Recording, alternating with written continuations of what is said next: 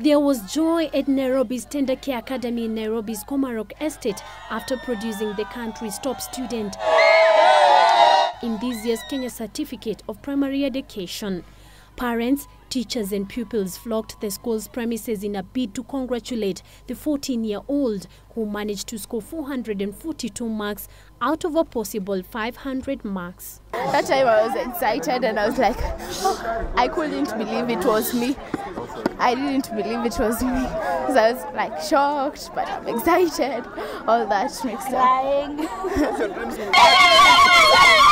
And at the Moi Educational Center here in Nairobi, the scenes were similar, with everyone celebrating Irongo Martin Waiharo, who tied with Christine Muthoni Kagiri. As long as you're prepared for the exam, there's nothing that will come, it won't come as a surprise. Personally, I worked round the clock to get this far. I'm sure anybody who worked as hard would get the same results.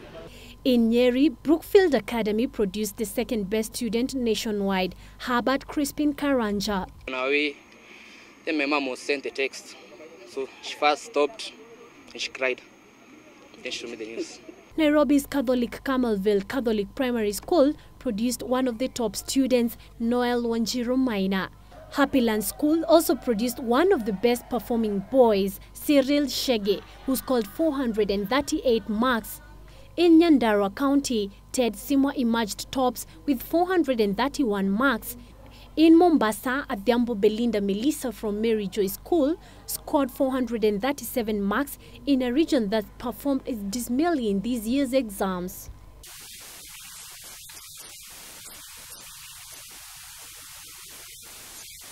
If you sincerely work hard, if you listen, follow instructions from your teachers, and you put God first, anything is possible.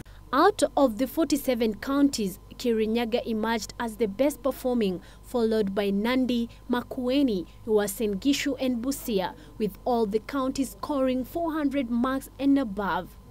This year's number of girls to boys increased significantly, with a ratio of 51 to 49% respectively. Hopefully by next year, the country shall have achieved the gender parity successfully.